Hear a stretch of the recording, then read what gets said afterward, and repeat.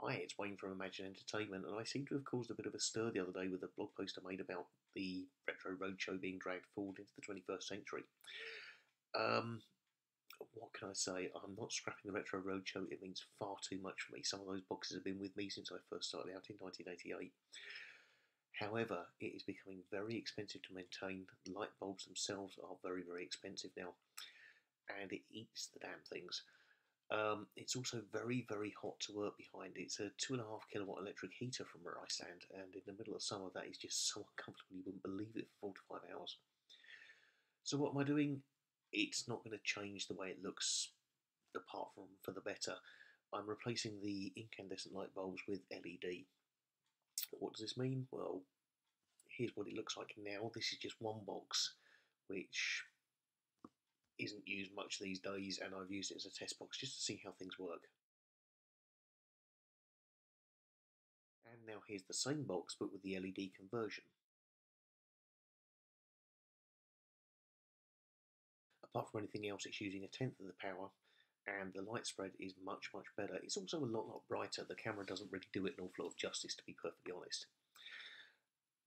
Now, with the existing Retro Roadshow, it's made up of coloured bulbs, basically. Each segment contains a coloured bulb, so you've got a red, a green, a blue, and that's it. With the new version, I can actually control the colours in each segment, so I can have the entire light screen as one single colour. I can do all sorts of pretty patterns. It's going to make the light show a lot. It's going to make it more efficient. It's going to make it cooler, and more importantly, it's going to make it safer. It's going to run at 1/10 of the voltage. At the moment, the Retro Roadshow runs through what are called bulgin plugs. Now they're 8-pole plugs which have got a common in the middle, and the 7 pins around the outside are 240 volts live electric.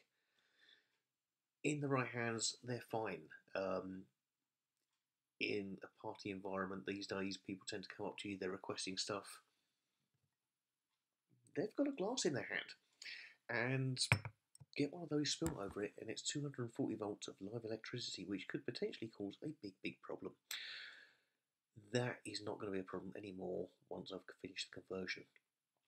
Now, those that have booked the Retro Roadshow for their party for the next 6 to 7 months, not a problem. It's not happening until September. You will have the original bulb version. After September, the entire Roadshow will be converted, and it will look a lot better. So don't worry, the Retro Roadshow isn't going anywhere anytime soon. It's just being improved. If you want to hire the Retro Roadshow, please get in touch. It's at www.imagineentertainment.co.uk, or you can call me on 01353 771 303. I look forward to hearing from you soon. Thank you.